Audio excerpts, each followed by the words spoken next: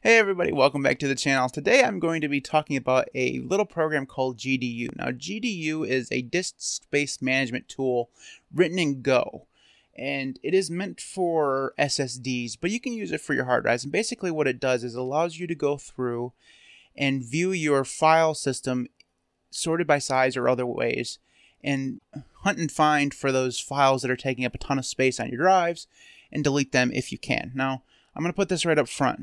Don't delete something unless you know exactly what it is, because if you delete something and you turns out your system actually needs that file or a program needs that file, you could end up boinking things. So just be careful when you're going through and using tools like this. Now, there are many different tools that allow you to manage your disks, and a lot of them are based on a terminal command called DU. And DU is great if you're more focused on just running things in the terminal and not really caring how they look or how they work or stuff like that. If you want to get into like the very nerdy way of managing stuff, DU is great. And there are many different applications built upon that. So there's GUI ones, there's terminal-based ones that are all kind of built on the shoulders of DU. And GDU is another one of those. Only it's written, like I said, it was written in Go, and it's meant to be fast. So a lot of these tools are actually pretty slow, but GDU is actually fairly quick. Now, I say fairly quick, but if you're running this on regular hard drives, you'll notice that it's just as slow as DU is, because it still has to, it's very limited based on the speed of your drives. So if you're running it on an SSD, you'll notice that this is very fast, even if you have a large SSD. But if you're running it on a mechanical hard drive, it's going to take a long time to actually scan those files. So let's go ahead and jump in, and I'll show you how to use this. You can install GDU from the AUR, or you can install it via Snap. There are a few other ways to install that, and I will leave a link to the GitHub page for GDU in the show notes, and you can go ahead and take a look there, because there are a few other ways you can install this. So once you have it installed, you can run it by going GDU in the terminal, and that will show you your home directory. By default, it's sorted by size, so you're getting the biggest files first, and it goes down to the smallest files. You can sort it in any number of ways. You can reverse the sort of the size by hitting S, and that will show you the smallest to the biggest. You can also sort by name by hitting N, and that will show you alphabetical, and you hit N again, and it would show you alphabetical reversed. And you can go back to size by hitting S twice, and that will go through and get you back to where you were. Now, there are a few ways to navigate. You can use the arrow keys. So if you go up and down, will take you up and down, obviously.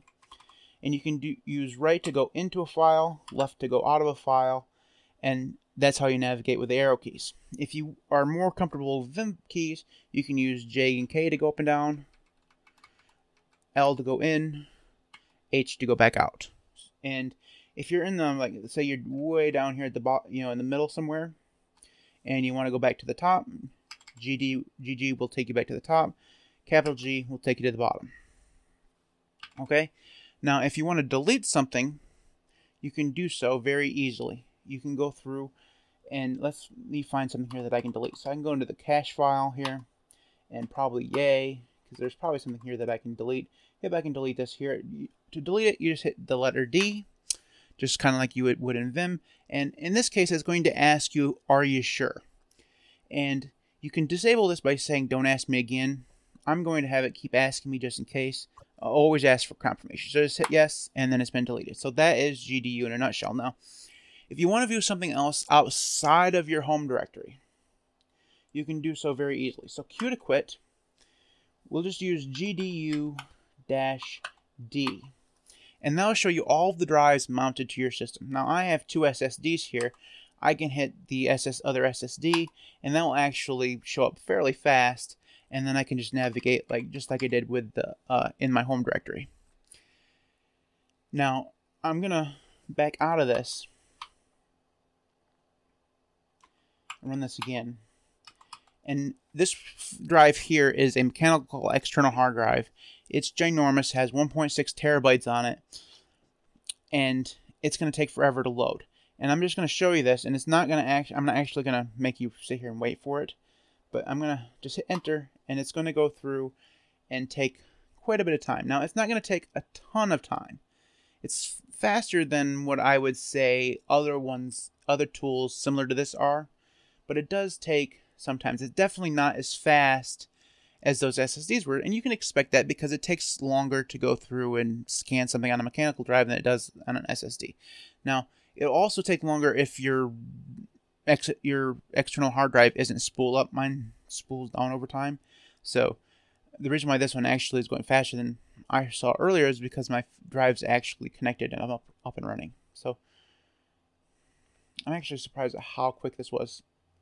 But I'm still going to go ahead and just quit, because we don't need to sit through that whole thing. So let's go ahead before we jump out of this and just look at the man page. And this will kind of show you just how simple this application is. There's not a ton to this man page. It's only, I don't know, a few lines long. You can get help. You can ignore certain directories, especially if you're running it on root. You can get the log file. You can use no colors, no cross, do not cross file system boundaries, no progress. That will make so you don't show the progress mode when you're deleting large files and stuff. Non-interactive, do not run in interactive mode. I'm not exactly sure what that means. Show disks, that would show all mounted disks. So that's the D option that we just used. Show parent size and show version. That's literally all there is. Now I use a few different flags and stuff, and you can go through this and if you get one of these errors and stuff. So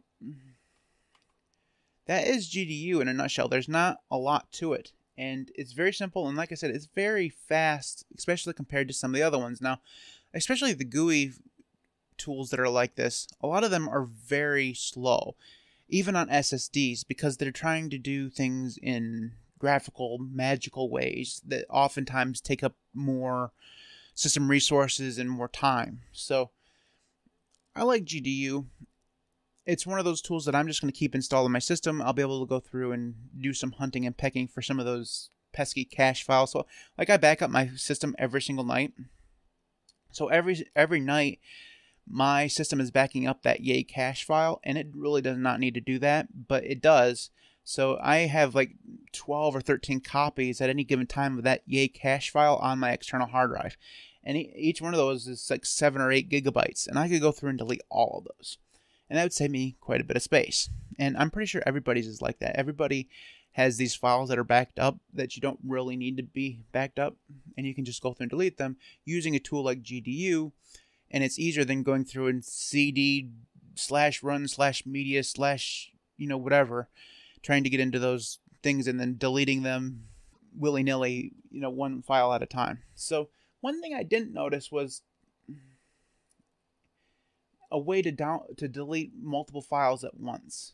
I'm not sure if you can do that. I haven't really experimented with that. I'm sure there's probably is a way. Let me actually go look and see. I'm curious.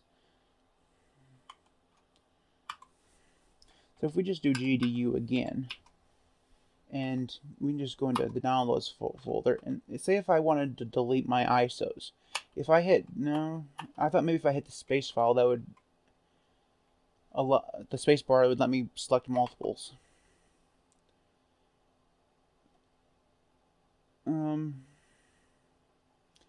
Yeah, I don't see a way here to select multiple files. So that's one area that this is kind of lacking, because I would like to be able to go through and select multiple files at once, and delete them all at once. That'd be kind of cool. Anyways, doesn't really matter. It's still cool. Still something that I'll use, and I hope you found it interesting as well. Make sure you follow us on Twitter. You can do so at the LinuxCast. You can also support us on Patreon at patreon.com/LinuxCast. And with that in mind, I would like to thank our patrons: Devon, Zack, Marcus, Marek, and Camp. Thanks for your support. Thanks everybody for watching. I'll see you next time.